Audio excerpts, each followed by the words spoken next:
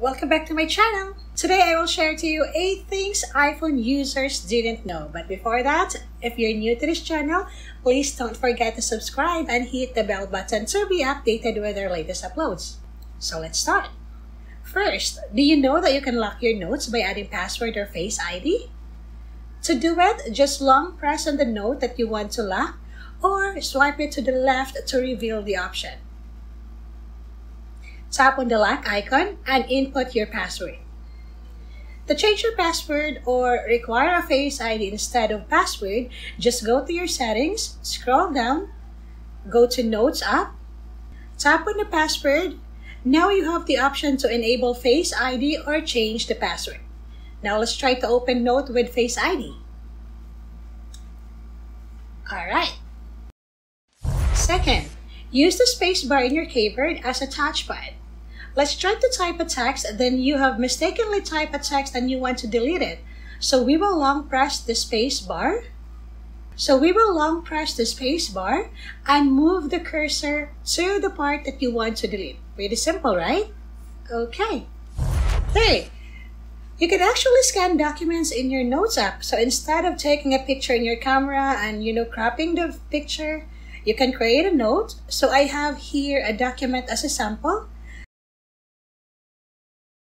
Tap on the camera icon and scan documents. So it will automatically detect the document and take a picture of it without the background. And then save. Fourth, do you know that you can also screen record with voiceover? You can screen record at the same time talk. To do that, open your screen record in the control center, long press and turn on the microphone. So by doing that, you are recording your screen and also your voice while talking. So you can stop the recording without dragging down the control center. The best way to do it is to press the power button. So with that, it will automatically stop the screen recording without swiping down the control center at the end of your recording. So this one, you can use it in your Facebook story or Instagram. You can add background music while taking a video.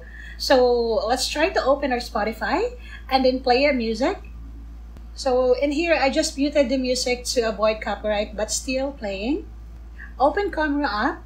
While in the photo mode, drag the shutter button to the right and it will start recording the video and the music. Let's try to listen. To the right and it will start recording the video. 6. You can actually hide pictures from your camera roll. To do that, open a picture, tap on the share button, scroll down and tap on hide. So now you hide a picture from your camera roll, but you can also access it by going to the albums, scroll down, tap on hidden, and it's there. 7. So if you're sleeping and you're listening to a playlist in your Spotify, you can actually set a timer at a certain time for the music to automatically stop. Just go to the clock app, set a timer like 2 hours.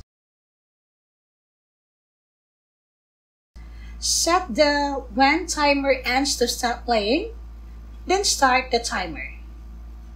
So in your control center, there is the timer indicator. So once it's 2 hours already, the music will automatically stop.